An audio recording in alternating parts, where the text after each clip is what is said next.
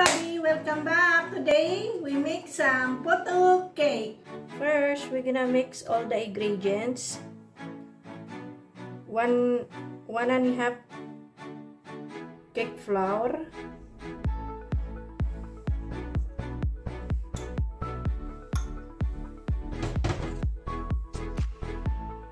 then sugar, 3/4 sugar,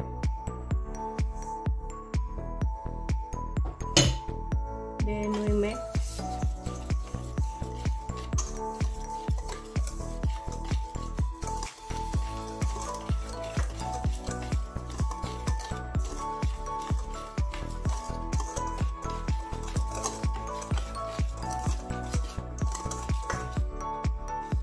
Then 1 cup of fresh milk or evap also, it's also fine.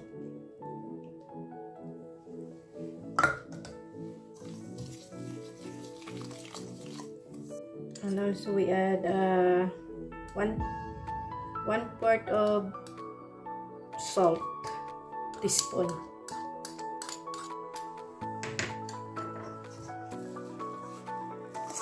Stir it until everything is dissolved.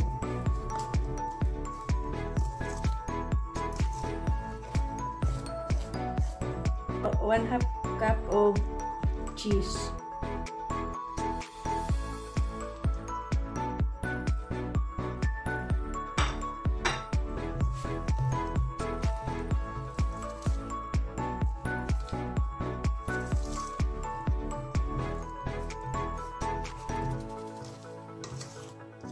Gonna set aside this first because we're gonna make our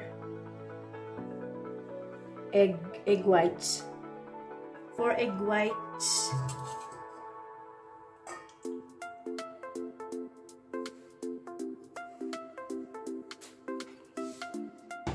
and 1/4 of cream of tartar, or if you don't have cream of tartar, you can also use a white vinegar.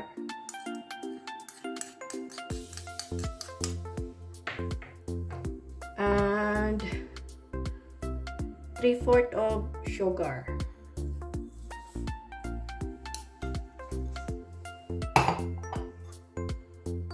Gonna mix this first in the high speed hand mixer.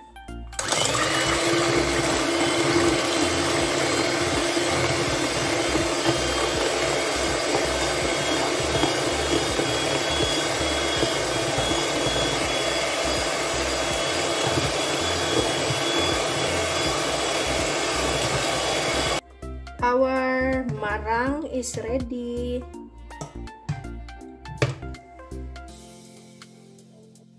Our marang is look like this. Then we're gonna pour in our flour here.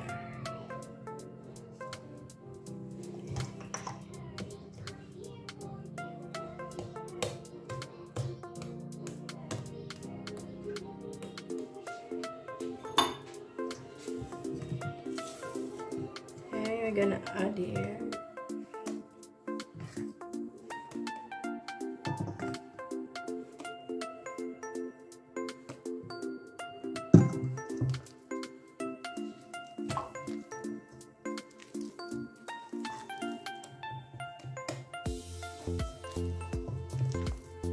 Gonna mix everything.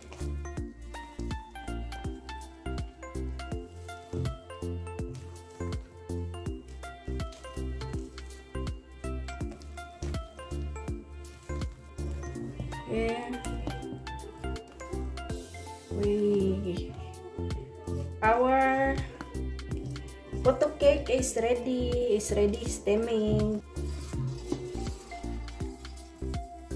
Add our puto cake in our molds. or our container.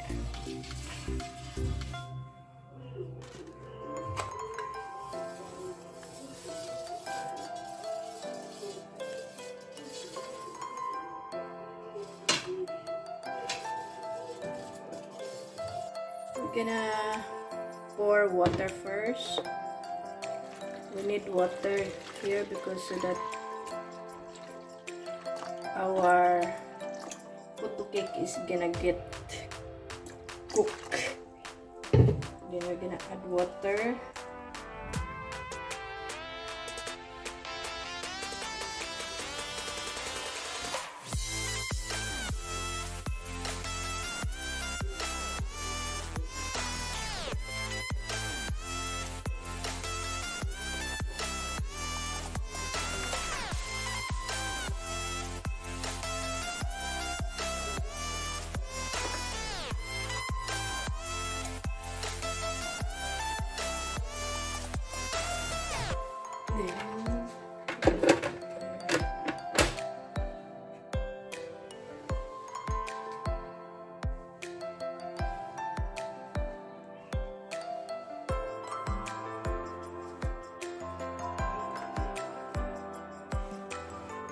Our puto cake is done.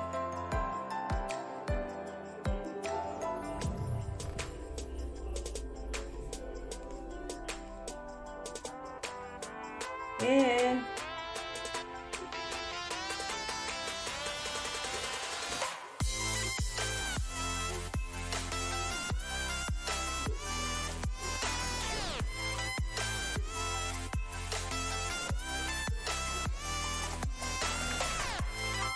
Soft and nice.